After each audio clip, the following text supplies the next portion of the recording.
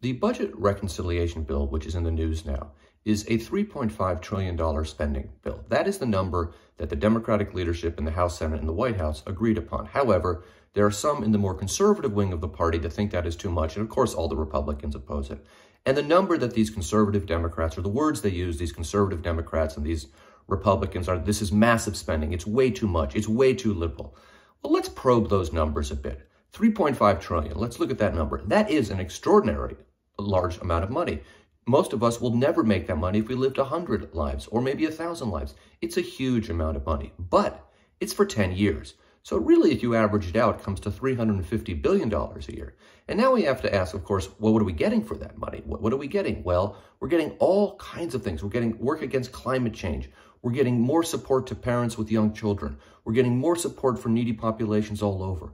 We're getting all kinds of positive things that America needs. The social infrastructure to remain competitive so that parents with young children can go out there and make money, so that people who need an education or need training can get it. All of these kinds of things so that we invest in fighting climate change, which is going to devastate us if we do nothing about it. But that's still a lot of money, $350 billion a year. But let's also remember, this is a big country, about 330 million and change people here. So really we're talking about $1,100 a year for every American for 10 years. That's the spending. But that's kind of hard to imagine. But let's imagine it this way. The cost of this bill is the same as buying an ice cream cone for every American every day for the next 10 years.